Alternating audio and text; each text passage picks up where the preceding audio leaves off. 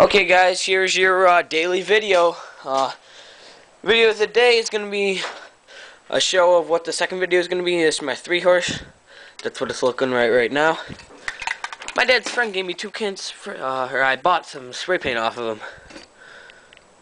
Real cheap, so it's starting to rain. But I started painting. Oh, you can't even see it. Damn. Alright, okay. Well, this video is going to be the cold start of the ryobi trimmer. Hasn't been started in like 4 or 5 weeks. So, it's been about a month since I last started it. So, set on the stool. This is the one I showed you earlier, the first start of the ryobi trimmer. This I paid $25 for it, so we'll prime it 5 times. 1, 2, 3, 4, 5. Alright, flip it to A, which is, I think, choke. Yeah. Squeeze trigger and pull.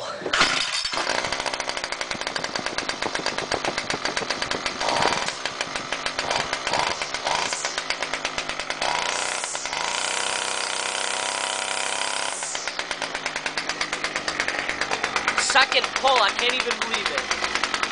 This was a true cold start. Hasn't been started in weeks.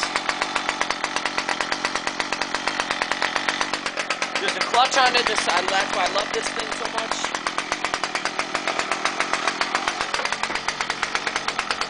I just want to show you something. See how there's orange paint down there? I didn't paint that. Obviously, this comes from Lowe's.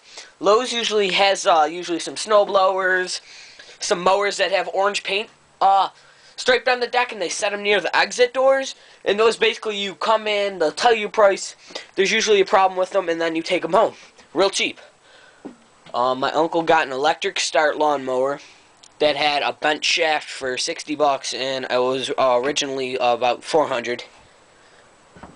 So, I mean, this ryobi, this came here, but $25? The guy said he had to fix the carb. What's the big deal about that? That's gone. Guy's picking it up Friday. $250. I'm real happy. I'll go back into the garage.